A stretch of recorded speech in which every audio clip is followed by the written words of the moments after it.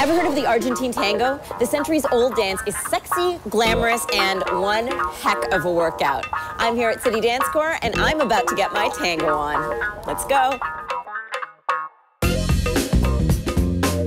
The Argentine Tango is way more than looking like a bombshell in a pair of heels. It takes strength, grace, and agility. And it's a complete fitness workout. Today, I'll be working with Estelle. She studied the Argentine Tango in Buenos Aires since 2006. Hey, Estelle. Hey, Jacqui. So, Argentine Tango, never done it. Okay. Where do we start? Here, at the bar. At the bar? At the bar. Okay. So let's come around. Okay.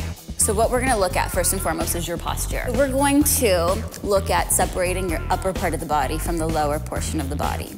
Meaning, from your bottom part of the rib cage, moving all the way up, I want you to feel like you're a hot air balloon. So really lengthening and reaching up towards the ceiling. So now let's work a little bit of disassociation. Okay. So this means that my upper portion of the body has to work separate from the lower half.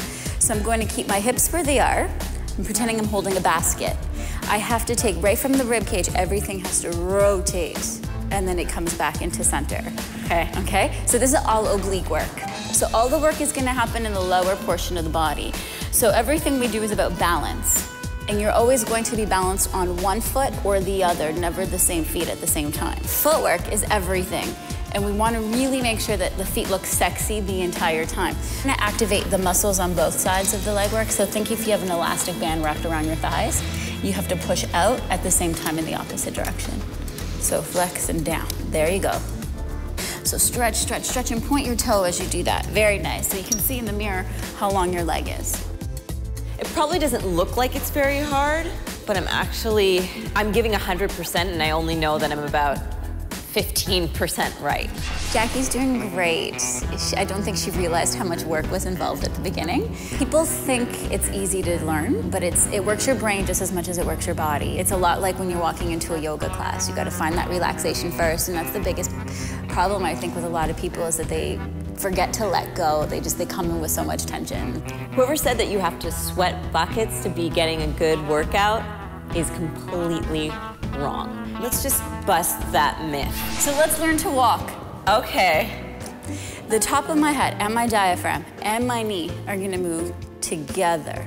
So everything is going forward, and I arrive with the diaphragm directly over top of the toe. Because this is a partner dance, it's 50-50 work. So the leader will work 50%, the follower has to work 50%. So right now, Jacqui's been working 100% on her own, but she's gonna have to work about 150% now because she has to apply it to a partner.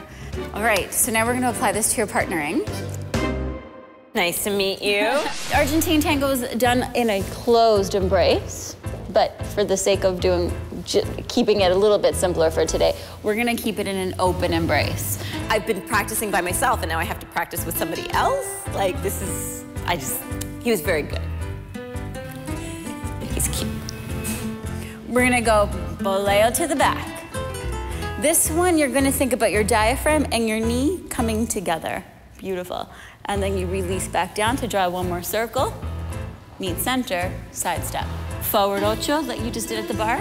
Yes. Forward ocho again.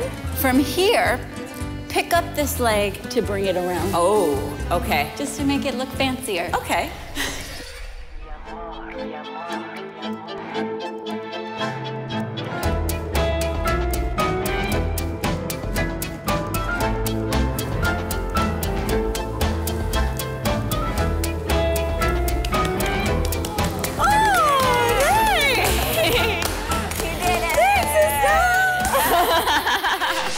If you think you've mastered walking in heels, then you should definitely try this out because it is difficult.